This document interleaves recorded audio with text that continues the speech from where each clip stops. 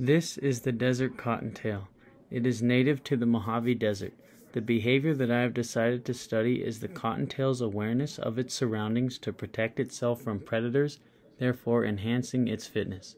As I show in all the videos I have taken, cottontails come out of their burrows usually dawn and dusk and other times during the night. Cottontails are mostly a nocturnal species. This helps them evade predators, camouflage, and deal with the desert heat. As this video shows, the cottontail is using its vision, hearing, and smell to know that I am nearby. My hypothesis for causation is desert cottontail use visual, auditory, and olfactory senses to detect nearby predators. A study by Polstilnik was done to see if cottontails will use their olfactory senses to detect red fox urine close to their burrows and deter them from entering. Urine had no measurable effect on burrow usage. In the study, cottontails lived in more urban environments like this one next to the road.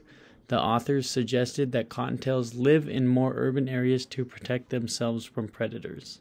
My hypothesis for development is young cottontails develop familiarity with predator location, smell, sound, and become better at detection. Studies by Arias del Razo showed that cottontails were found in areas of low visibility so they could effectively hide from predators. Another study by Panzeri concluded that cottontails avoid moonlit nights because they are easier to spot. In this video taken at night, the cottontail acts frozen and then tries to escape because it knows it's being seen. Another behavior to avoid predators deals with choosing when and where to feed and rest.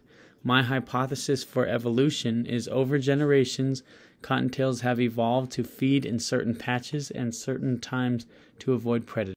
Robert Harrison explained how desert cottontails and black-tailed jackrabbits live in the same habitat and can survive together. He gives evidence of the two species eating at different times and eating different plants during their feeding periods. Also, jackrabbits tend to be more out in the open while desert cottontails are in more bushy areas, suggested by Arias del Razo. Lastly, my hypothesis for the function of the behavior is individuals with greater awareness and heightened senses have greater fitness. Learning the right place and time to keep yourself safe from predators increases survival. And Arias del Razo exclaimed that the predator-prey relationship was inversely related, showing that in areas where the predator frequents, the prey is not near and vice versa. Arias del Razo also states that the desert cottontail use their eyes and ears to detect danger early so they can make a decision such as freezing or running. As we learned in Module 2, desert cottontails use signals and cues to make informed decisions on their next move. They receive sound, light, and chemical signals so that they can make a decision to freeze or run.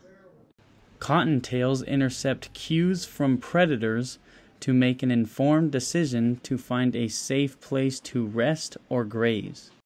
This last video shows the speed of a cottontail running away from me taking the video.